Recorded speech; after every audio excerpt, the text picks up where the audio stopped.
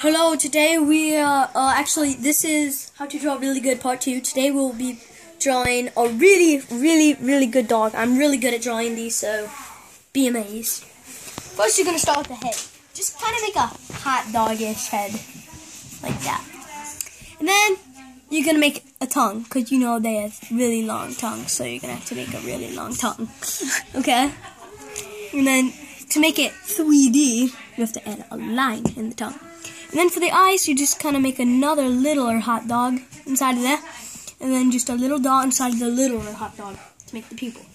And then if you want to make it realistic, add some hair. And then for its feet, you just want to make 2 or 4 little lines. And then you just make another hot dog on the legs. And another hot dog on the legs. Another hot dog. And then, as you all know, dogs have tails. And they kind of curve a little, so you're going to kind of make a little, like, banana-ish shape. Or just another hot dog. I'm just going to do another hot dog. But you can also make a banana-shaped tail like this.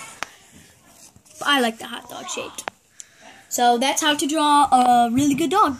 Thanks.